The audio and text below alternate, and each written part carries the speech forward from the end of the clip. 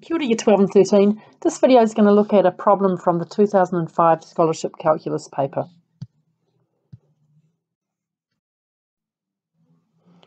Right, so here's the question. We've got a circle that's got the following equation. So this is x squared plus y squared is r squared. And then we've got an ellipse equation here. We have to figure out the area between the ellipse and the circle. So this question is not too bad. It's just got an awful lot of steps in it. And to expect you to do that in the time given in the exam was a pretty big ask. So if you're feeling down when you watch this, I want you to go and Google 2005 Scholarship Calculus exam. And what you'll find is that out of the 900 and something students who sat that year, about 470 got between 0 and 5% in the paper. In other words, the paper was pretty hard. So I'm going to use this to do a really slow video because this question has got lots of great content in it. Okay, but don't freak out if you can't get the whole way through on your own first go. So the first thing we're going to look at is the equation of this ellipse and then the equation of the circle and where they intersect. So we've got x squared plus 16 times y minus r squared is equal to r squared. We know that our general ellipse form is this. So this is for an ellipse that's centered at the origin. And you can see already that ours is not. Ours is centered up at 0r. So that's a vertical translation. We're going to divide through by r squared. And that gives me x squared on r squared.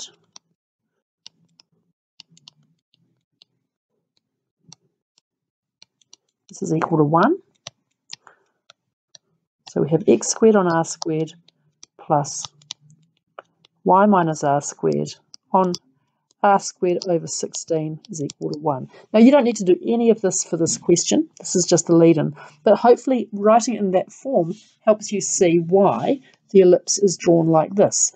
Because the centre is at 0r and the major axis has got a length of r on each side. And we see that from here. And the minor axis has got a little length here of r on 4. So we're going to draw our own graph on the next slide. It's hopefully going to look a bit like this. And then we'll start to think about how we can find the area in between the two curves. So I did warn you this was going to be slow. Feel free to forward. All right, so now let's draw. Well, we've got x squared plus y squared is r squared. And x squared over r squared plus y minus r squared over r squared on 16 is equal to 1. So when we draw those two, this is what we've got. Here's my circle, and the circle has got values up here of r and negative r. And the ellipse is centered here, but that point's not on my ellipse.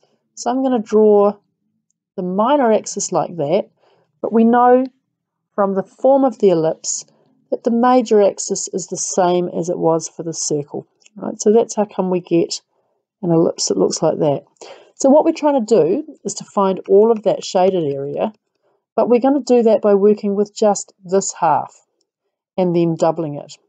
So the next step we've got to do is to find this point here, and I'm going to give that a name. I'm going to call that A.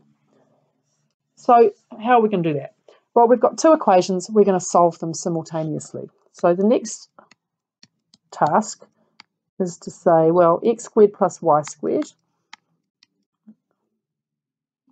is equal to x squared plus 16 times y minus r squared. So I'm going right back to the start of the problem with the equations that I was given in the paper. We can subtract x squared from both sides. We have y squared is equal to 16 times y minus r squared. Right, there are two ways to proceed here. The first way is to expand this side and work with the quadratic formula. So try that now. Try the first few steps now. You should get this.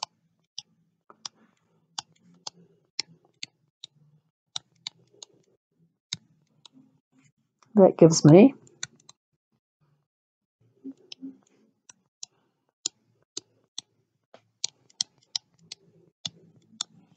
Right, so we can take that and we can substitute those values, those coefficients, into the quadratic formula. Now that's a bit of a nightmare. I'm not going to do that. You could do that way and you would get there. So it's fine, but it's a bit yuck. The smarter thing to do here is to spot that we've got a difference of 2 squares. Just get rid of that. So the difference of 2 squares is this, y squared minus 16 times y minus r squared is equal to 0. I can factorise that as follows.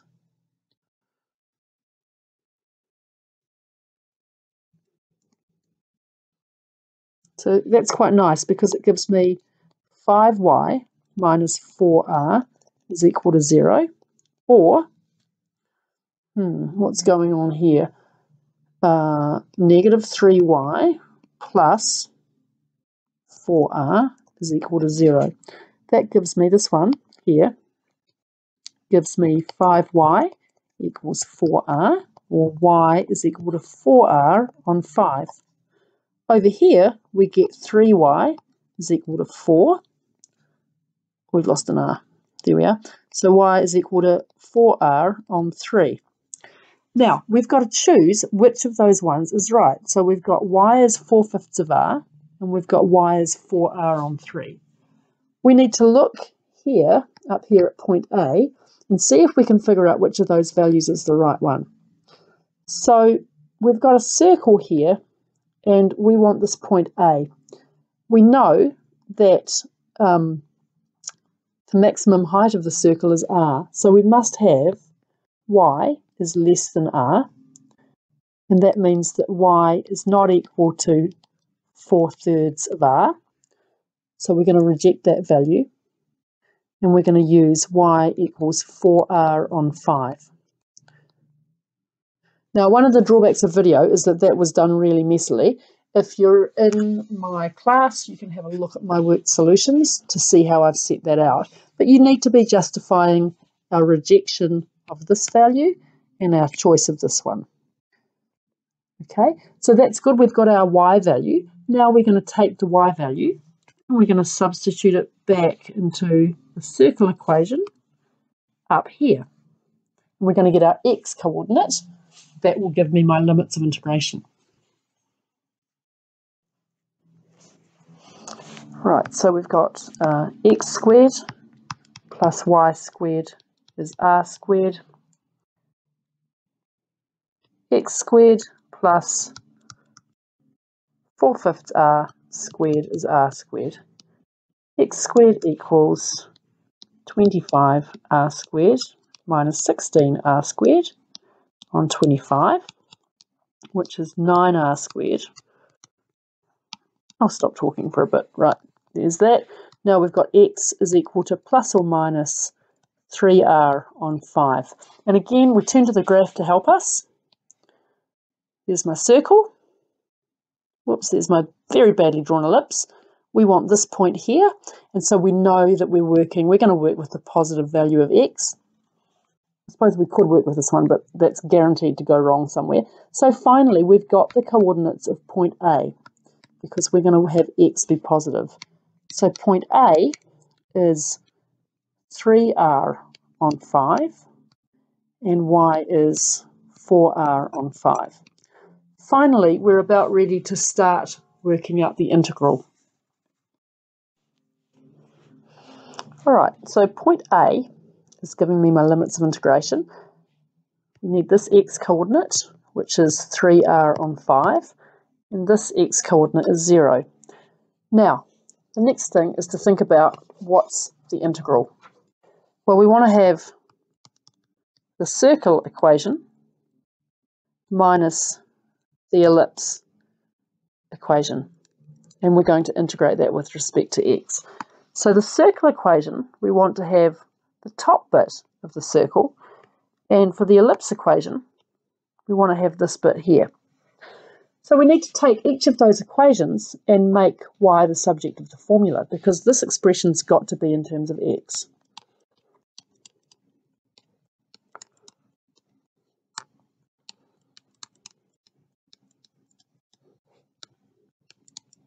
So here y can be for the circle the positive or the negative root. But we want to have the top branch of the circle, so we're going to choose y equals just the positive one. So we'll write it like that, and that's because we want y to be greater than 0. Now we're going to do the same thing for the ellipse. I'll do that over here.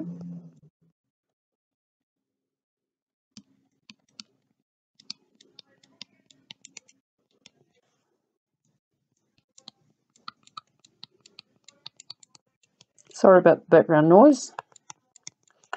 Right, so what do we have? Well, we've got y minus r squared is equal to this.